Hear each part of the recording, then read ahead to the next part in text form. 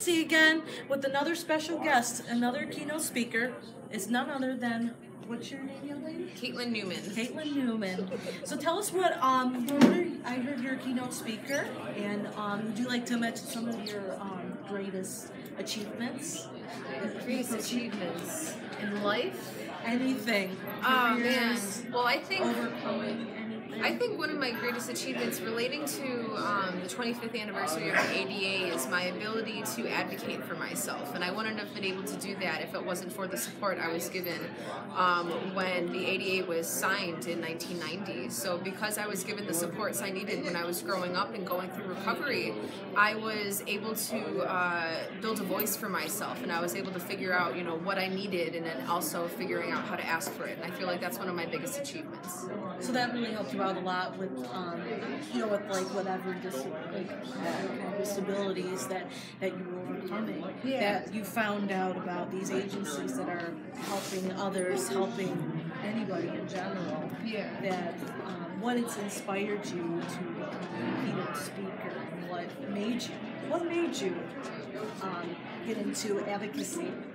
I think what got me into advocacy was recognizing that, I found myself often frustrated with the lack of services that I was receiving before I utilized my community support. So I found myself frustrated. Why isn't anyone listening to me? I'm saying things and nobody's understanding what I'm saying, and I'm asking for things I need and I'm not getting them. And that's I channeled all of those frustrating, those questions and all of those what ifs into my passion to become an advocate and to share my story, to help others, and to also use my voice that I've developed throughout self-advocacy to give a voice and a platform for those who don't necessarily feel like they have one. And going around to all these different places and community events like these, where I hear all of these different people, embracing their disabilities and speaking up and speaking out to make sure that people get the support and respect that they deserve, with the dignity as well. And that's kind of what inspired me, as my peers. So are there any upcoming events you're going to be attending, folks, if you're ever in the area?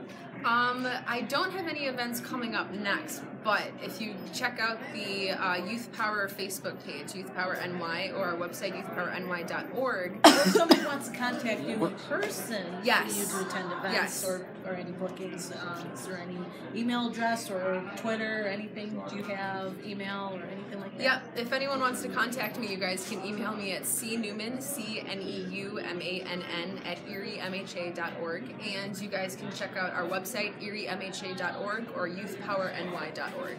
So is there any feedback you'd like to bring to the fans? If anybody would like to say anything, what's on your mind?